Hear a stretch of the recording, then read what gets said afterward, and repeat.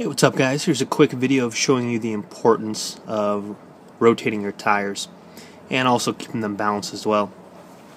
As you can see, these tires are kind of on their last leg. I've had these on for well over probably about 50,000 miles, and we have about, tip of a fingernail on this one to the right, but the one over here, of course, is balding down pretty good, and the edges that are right here are no longer there, as you can see that on the side of your tires. So this is a BMW 7 Series E65, E66, and as you can see the wearing this direction here. That might be due to alignment or just the way the suspension's made. I know my Cadillac it was like that regardless of the alignment. So let's look at the other one and check out the other. This is the front of the car as well. So here is the passenger side front tire as well, and as you can see, same thing of the previous driver's side front tire. Over on this side, the tread is still okay, but it needs to be replaced. I could probably run it for another 10,000 miles, but as you can see over here, it's wearing down. Almost through, as you can see where my finger is. The little strands are going to start coming through here shortly, so these need to be replaced very soon for safety reasons, obviously. And let's go to the back and show you the back. And here is the back tire. As you can see, this one is even worse. The little strands are coming over onto the right, so again, this needs to be replaced ASAP. And just a note to yourself, if you are rotating these tires, the back ones are going to be, and I'm on the driver's side, back rear now. And as you can see, the more wearing is on the inside, just like on the front. So it looks like the suspension kind of dips into the right. On the outside, it's definitely needs to be replaced, but if the whole tire was like this, we could probably get away with another 5,000 miles or so. But this does need to be replaced ASAP. So a little note to yourself, if you are replacing the tires, and this is the back, these are the back tires here. If you are replacing the tires, check to make sure the tires are different sizes. Mine are. My rear tires are different sizes than my front. As you can see here, you're going to look on the side wall of the tire. Normally it says it twice, but at least once.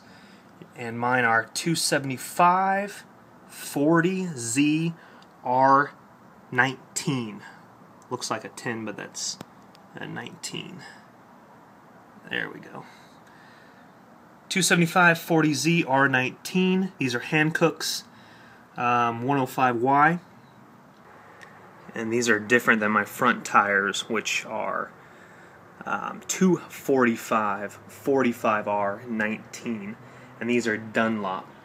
And I'm very impressed with these front tires. These are actually fairly expensive tires here in the front.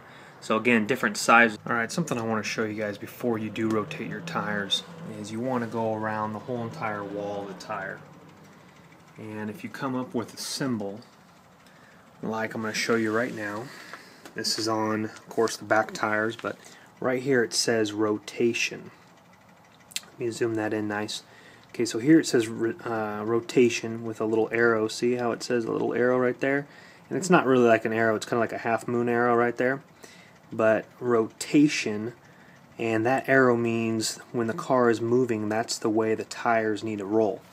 So the arrow is pointing, of course, towards the front of the car, and when the tires move, they go that direction. So when you do rotate, unfortunately, well, because my front tires are smaller than my rear tires, I actually can't rotate them. That's the only problem about having thicker tires in the back and directional. These are called directional tires. So my advice is don't buy directional tires because you can't flip-flop.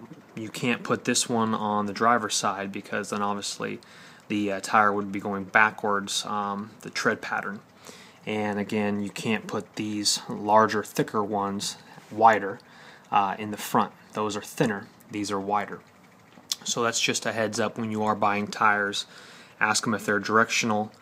And if your tires are fine, they're not directional, and they're thicker in the back, then just flip-flop them. Put this one on the driver's side on the passenger side. Same with up front, passenger side, driver's side, passenger side. If they're all four the same exact size, then you crisscross them if they're not rotational, if they're not directional tires. You crisscross them in an X. You take the passenger. Okay, let me get you a better example.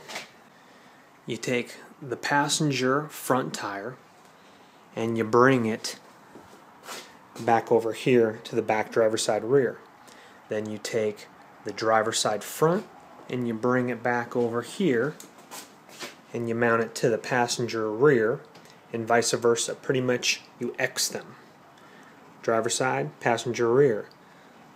Passenger front, driver back. So you X them. That is if they are not rotational directional tires. So that's a heads up for you guys. Alright, so these are my front tires here. These are actually Dunlops. They're actually different than the back ones, which were Hancooks. These are Dunlop Sport Maxes. And as I look around the whole entire side here, again, these are thinner, like I said earlier. These are 245s, 45R19. So these ones are thinner, like I said before. These are actually wow, these ones are actually yeah, about 20 millimeters thinner. And so as we come all the way around the Dunlops, these are actually, you know, like I said, really nice, expensive tires.